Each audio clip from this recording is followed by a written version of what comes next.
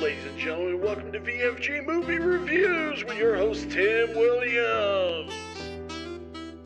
How's it going, guys? Welcome to VFG Movie Reviews, and this is my review for The Invitation. Now, I kind of like this flick. I don't think it set the vampire genre on its head or changed it in any way. I think it was actually very deeply rooted in the mythology that we've gotten before. Just trying to tell something a little bit different with the whole DNA processes, who you could be linked to. You never know. You never know. So ultimately, I think what this movie lacked was the actual, they get this great tension going, and then it's just there, boom, movie's done. And then with a post-credit scene, I think setting up a sequel, that's probably not going to happen for multiple reasons. Just due to the fact that I didn't care about any of these characters, quite honestly. I love vampire flicks, and the dude who's playing Walter, who's basically Dracula, Thomas Doherty, the dude was really cool. I liked it.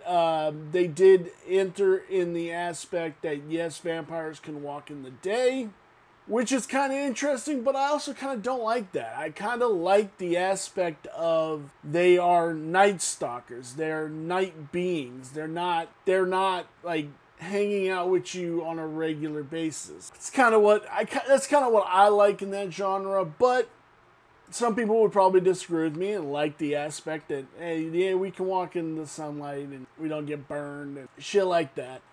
So we have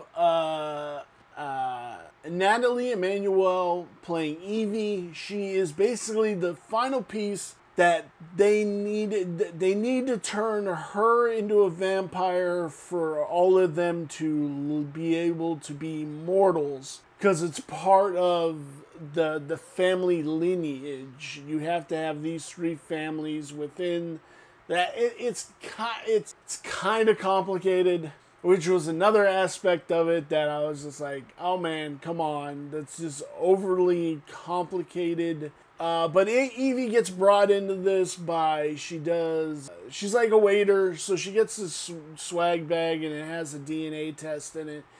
She takes the DNA test to find out who she is.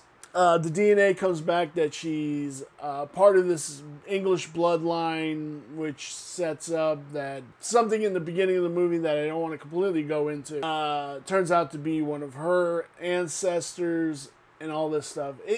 The movie overall is a good flick. It's a good action film. It's a good story. There's just some things in the genre that I liked that I disliked, and I think ultimately I just didn't dig. I just didn't. But Sean Parry, he played Alfred in Gotham.